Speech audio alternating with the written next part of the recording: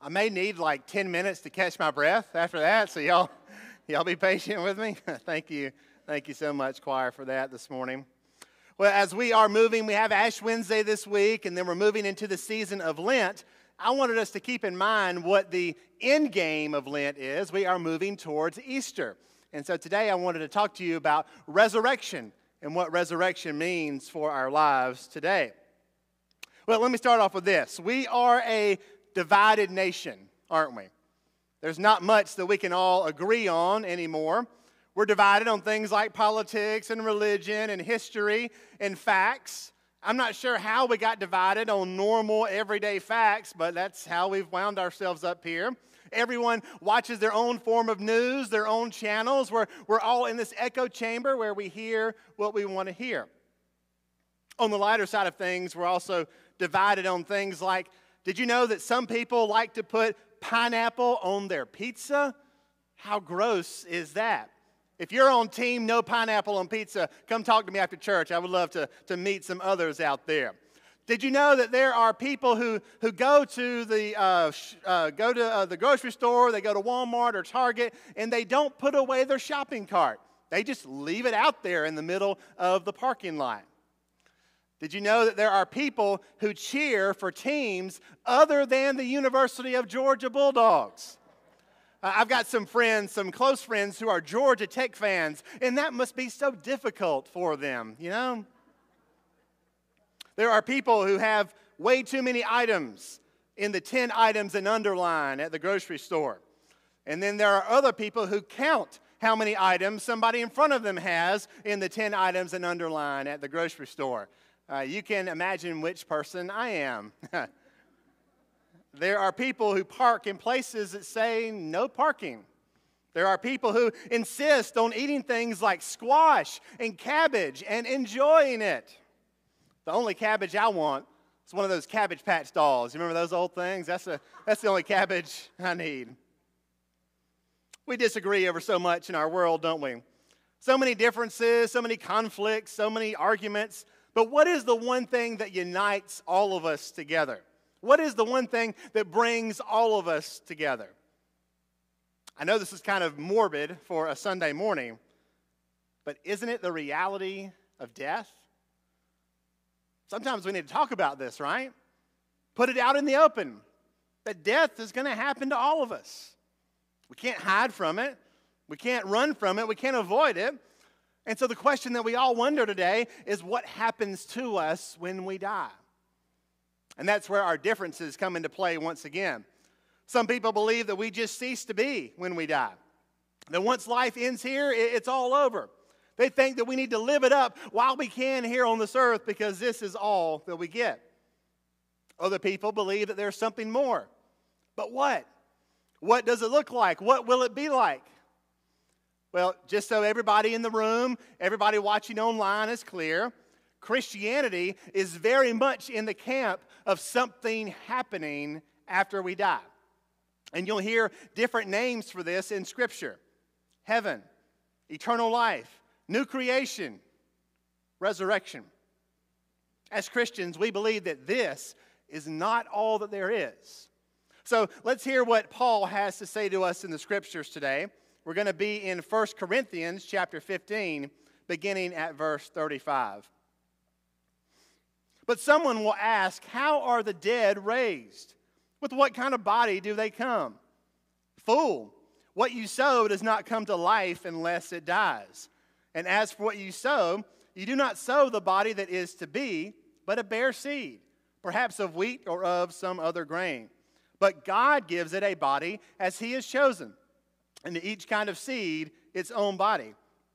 So it is with the resurrection of the dead. What is sown is perishable. What is raised is imperishable. It is sown in dishonor. It is raised in glory. It is sown in weakness. It is raised in power. It is sown a physical body. It is raised a spiritual body. If there is a physical body, there is also a spiritual body. And thus it is written, the first man, Adam, became a living being, and the last Adam became a life-giving spirit. But it is not the spiritual that is first, but the physical, and then the spiritual. The first man was from the earth, a man of the dust. The second man is from heaven. As was the man of dust, so are those who are of the dust. And as is the man of heaven, so are those who are of heaven. Just as we have borne the image of the man of dust, we will also bear the image of the man of heaven. What I'm saying, brothers and sisters, is this: flesh and blood cannot inherit the kingdom of God, nor does the perishable inherit the imperishable. And may the Lord add his blessing to the reading of his word today. Amen. Well, Paul seems to be very confident here of life after death. He doesn't believe that everything just ends when we die. He doesn't believe in nothingness. No, he believes in this thing called life in eternity. And he seems to believe that this life in eternity is going to be a very real and concrete thing. We're not going to be spirits kind of floating around up there, playing harps and having halos over our heads. No, Paul talks about these real, physical, resurrected bodies, real material bodies, similar to the ones that we have now, but also a little different. Think back to when Jesus was raised from the dead. He has a real body, his body. The marks of the nails are there. The mark of the spear is there. It's his body, but it's also a little different. He can enter into a locked room where the disciples are hiding in fear because of the Jewish leaders. He can ascend up into heaven, but he can also have breakfast with his disciples there on the beach. These new bodies will be different, but the same. New, but similar. Paul uses the image of a seed being planted in the ground. The seed is not the end result, is it? You don't get a harvest of more seeds after you plant a seed. That would be no good. That wouldn't help anybody at all. No, from that seed, you get something brand new. I remember I was serving in my first church, and it was a wonderful church out in the country, and my house was right in front of a field owned by one of the farmers in the church. And he loved to plant watermelons in that field, which was a good fit because I love to eat watermelons, and so it was a good marriage on that front. And Mr. Bob's watermelons were so good. They were so awesome. But those watermelons, they didn't start out that way, did they? No, they started out as what? Seed. It reminds me of an episode of the Andy Griffith Show when Goober grew out his beard and he thought of himself as a great philosopher. You can tell I'm growing out my beard. That's what I'm doing. I want to be known as a great philosopher.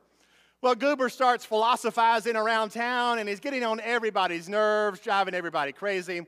One day, he's walking by the store, and he sees a carton of apples out front, and he picks up one of these apples, and he looks at it and starts talking to it, and he says, "Apple, once you was a seed." And he puts it back down. Well, he might be driving everybody crazy, but he's right, isn't he? Once that apple was a seed, once that watermelon was a seed, these current bodies we have are the seed, the kernel, Paul says. They're the beginning point, but they're not the ending point. God will have something so much better than these current ones. The difference will be like going from the seed to the actual fruit. Isn't that amazing to think about? Our new bodies won't get sick. No cancer, no disease, no hospitals and nursing homes. They won't get tired. There's no health insurance in heaven. These new bodies won't be marred by sin. We will simply be glorious new creations after Jesus Christ himself. Paul says, so it is with the resurrection of the dead. What is sown is perishable. What is raised is imperishable. It's sown in dishonor, it is raised in glory. It is sown in weakness, it is raised in power. This current body we have is perishable. It will not last forever. We are weak because of sin in the world, but these new bodies are not going to have that problem. Sin is going to be done away with. The heavens and the earth will be made new, and we will be new creations in the new world with our new bodies. Paul calls this body a spiritual body. Now, that's kind of a tricky image there. We can start to think that we'll just be spirits floating around somewhere. But most scholars think what Paul is saying here is that our new bodies will be animated by the Holy Spirit. Our new bodies will be given life by the Holy Spirit. These will be spiritual bodies, and they will be very real and physical and wholly spiritual. Now, while all of this sounds well and good, what does any of it mean for us here today? I mean, this is something that's out there in the future, right? So we don't have to worry about anything right now, do we? Well, the first thing that I want us to know today is that while the Scriptures promise eternity, we don't actually know when that's going to be for us.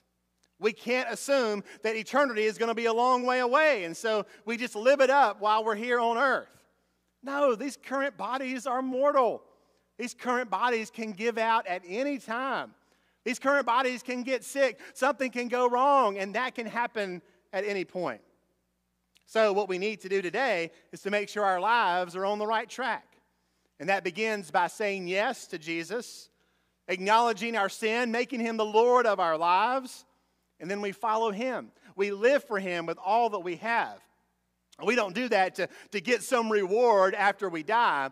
We do it because we love him and because he loves us so much. We join ourselves with Christ, and we can start to be conformed to his image. Paul talks about here the image of the earthly man, the man of dust, which is the image of Adam. And with the image of Adam comes the reality of sin in our lives. And we've got that part down, don't we? We've got the sinful part down pat. But now we have the image to be remade into the image of the heavenly man, Christ Jesus. And that can start now. And then one day in the future, we will be fully transformed into the image of Jesus Christ. And what a glorious day that will be. So let's start practicing here and now for it. You know, the New Testament also teaches that Jesus can return to the world at any point. And then the world, as we know it, will be over. The new creation will come. And then that could happen any day. Today, tomorrow, next week, next year. We can't just assume that we have all the time in the world, because we don't. The only guaranteed time that we have is the present moment. So let's not waste it. Paul says in 1 Thessalonians 5, "For you yourselves know very well that the day of the Lord will come like a thief in the night." The day of the Lord is the day when Jesus returns. No one knows when a thief is going to break into their house, do we? They don't give us an advance notice and say, "Hey, Jack, by the way, I'm going to break into your house at 10 o'clock tomorrow." No, it can happen at any time. Well, in that same way, that's how Jesus is going to return. Therefore, we have to be prepared now. We want to get our lives on track now. The second thing that should be on our hearts and minds today is that we should want everyone else to experience eternity as well. We don't just want it for ourselves. We don't just want to keep it to us. We want everybody that we know and love to be a part of it. We want those that we don't even know to be a part of it. I tell you, I would even love for those who have wronged me and hurt me to be a part of eternity. Maybe off in another room where I never see them and never encounter them, but I want them to be there. So what do we have to do to make sure that others are in eternity with us? We have to evangelize, right? And I know it's kind of a dirty word in our day and time. We live in a world that says, "Hey, you believe whatever you want to believe, I'll believe what I believe, and just, let us be." But as Christians, we have this thing called good news in our possession. We have this Savior that we want others to meet. And in order for that to happen, we actually have to talk to others about Jesus. That's what evangelism means. It's not a dirty word. We talk to somebody else about Christ. We tell them what he means to us. We tell others what he's done in our lives. Now, we don't shove Jesus down the throat of other people, but we do actually have to speak up, don't we? You see, if we never talk about Jesus, how will those around us know who he is and what he means to us? If we keep Jesus Christ to ourselves, they'll never know why we're living our lives the way we are. And that would be a failure for them and for us. They'll be off searching for life in all of the wrong places. I remember seeing a story in the news from Providence, Rhode Island, where a couple of boneheaded attendees at a local wedding reception borrowed a flare gun and some flares and set out on the water on a small boat. And they got out there during the wedding reception and they started firing off their flares where they thought they could be seen by the other people at the wedding reception. They thought this would be fun. I don't know why. This was their big idea for the night. They had probably been drinking a little bit, I would imagine, is what was going on. Well, other people who were not at the wedding reception, they saw these flares coming up in the sky. And so they alerted the Coast Guard and thought somebody needed help out on the water. And it became this whole big ordeal. The Coast Guard deployed their boats and their helicopters looking for the people who needed help. The story said that they spent almost $100,000 searching for these people who were in need of rescuing when there was no one in need of rescuing. Well, the idiots both had to pay $5,000 in their fines, and I think that's a little lenient, don't you? I think they could have gone a little higher than $5,000, but it got me thinking about evangelism. Did you know that there are people all around us who are firing flares up in the air every day, saying, over here, real life is over here. This is what true life is all about. Come and follow after me. And none of it is the real thing. None of it is true life. We know the real thing, don't we? Jesus Christ, the way, the truth, and the life. He is real life. He is true life. He is the way to eternity and new creation. We are those who evangelize. We are those who share the good news. And so I would challenge you this week to talk to someone you know and love about Jesus. I don't want you to go up and approach a stranger that you don't know. That's always pretty intimidating. Why don't you stick to somebody that you do know? Maybe somebody in your household, your spouse, your kids. Maybe it's a friend or a neighbor or a coworker. And you say, hey, I don't really talk a lot about this, but I just wanted to tell you that I'm a Christian. I love Jesus and I love what he's done in my life. And here's some of what he means to me. That's doable, isn't it? We share because we want them to be saved too. We share because we want them in eternity too. We share because we want them to have transformed bodies, resurrected bodies too. Evangelism. Finally, resurrection means that we can live with eternal hope here and now. It means that we don't always have to fight to stay young and vibrant in this life. I saw a story recently of a supermodel who went in to have some cosmetic work done, and it all went wrong. And it left her scarred and the exact opposite of what she went in for. But we don't have to fight so hard to keep these bodies young. We don't have to have all the surgeries and take all the supplements and use all the creams and the cleansers and the potions or whatever we come up with. We know these bodies aren't going to last forever. That's okay. We can accept getting older because as Christians, we have something else that we're looking forward to, don't we? We have eternal hope. We have the hope of resurrection from the dead. Paul says, flesh and blood cannot inherit the kingdom of God, nor does the perishable inherit the imperishable. What he means by that is that these bodies, as currently constituted, cannot enter eternity. But the good news of the gospel is that these bodies are not all there is to the story. There is something more, something far better than we can even understand. So what's the deal with resurrection? The New Testament speaks of Jesus as the firstborn from the dead. Firstborn. That means he won't be the last, right? As he was raised to new life, so will we who follow him. As we give our lives to Jesus, as we love him and live for him, we have the hope of eternity. We have the hope of resurrection. We have the hope of transformed bodies in the new creation, where we get to spend eternity with God. These current bodies will go into the ground. Something far greater will arise. We may still live in a world where we can't agree on much, but maybe at least everybody in this room, maybe we can all agree that eternity sounds like a really good thing. Maybe we can all agree that transformed bodies sounds like a really good thing.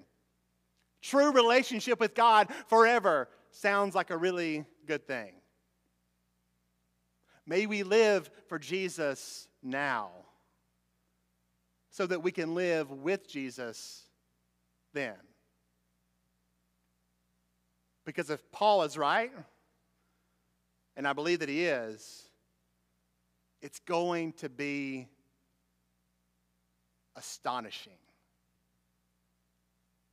And I want to be a part of that. Thanks be to God. Let's pray. Almighty God, we thank you for the gift of eternal life. We thank you for the hope of resurrection. We know we don't deserve such a thing, but it's all out of your mercy and your grace. God, we want to live for Jesus now. We want to follow after Jesus now. We want to be faithful disciples now. And then we want to live with you forever. We want to spend eternity with you. We want to spend eternity with everybody that we love and care about. So, Lord, help us to share the good news this week. Help us to live with eternal hope and also to share eternal hope with others so that they may know the good news too, so that they may be transformed as we have been. In Jesus' name we pray. Amen.